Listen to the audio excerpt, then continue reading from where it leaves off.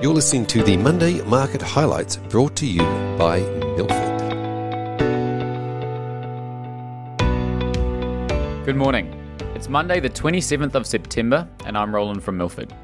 The RBA minutes were released and the commentary as expected was largely in line with Lowe's speech earlier in the month. Their key view remains that the Delta outbreak has delayed but not derailed the recovery, and they still don't see rate rises before 2024, which remains very contrary to the messaging of other countries' central banks. Jerome Powell delivered a speech after the monthly Federal Open Market Committee meeting, which was largely in line with market expectations. They highlighted their intention to start tapering this year, with many expecting the announcement to be made at their next meeting in November. Powell continues to reinforce that tapering and rate hikes are two separate issues, and hence rate hikes won't at this stage coincide with the lower quantum of asset purchases. The closely followed dot plot indicated 0.5 rate hikes in 2022, 3 in 2023, and 3 in 2024. Powell's own forecast, however, assumes 0 rate rises next year. US bond yields rallied on the back of the commentary, closing at 1.45% on Friday evening compared to 1.34% a week earlier.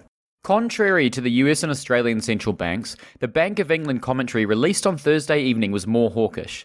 They highlighted that the economy is recovering faster than they expected, and they have substantially reduced their unemployment rate forecast, with this expecting to peak at 5.1% compared to their prior forecast of 6%.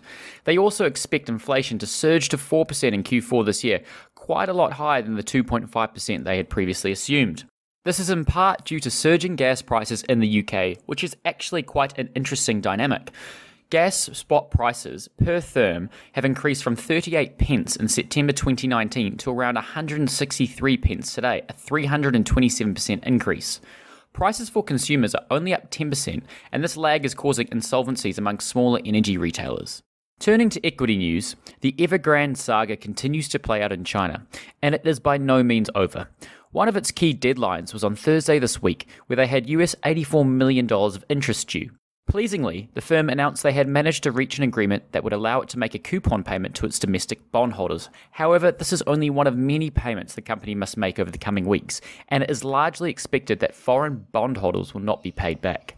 In addition, the Wall Street Journal reported that Chinese authorities are asking local governments to prepare for the possible downfall of Evergrande, highlighting that the Chinese government is keen to make an example of Evergrande. They will of course have to ensure this is somewhat orderly so it doesn't cause widespread financial distress. Iron ore recovered in the second half of last week on the back of the Evergrande payment news. However, most iron ore company rallies were short-lived, with many largely flat week on week. Capital activity remains very buoyant in Australia, with Sandfire Resources raising $1.2 billion to buy a Spanish copper mine for $2.6 billion. Now, it's important to note that the market cap of Sandfire prior to the raise was $1.1 billion, and it's not every day you see a company raise more than its market cap. The externally managed REITs all had very busy weeks, with APN Industria, Charter Hall Long WALE, and Centuria Industrial REIT acquiring over $1 billion of assets collectively. CIP and APN collectively raised $675 million to fund their acquisitions, whereas CLW used script and cash to acquire a 50% stake in ALE Property Group at a 25% premium to its closing price prior to the deal being announced. Host Plus Super will own the other 50%. Turning to the week ahead, the key data to be released is US GDP growth, which will be announced around 1:30 a.m. on Friday morning. The market expects 6.1% annual growth. Thanks for listening. We'll see you next week.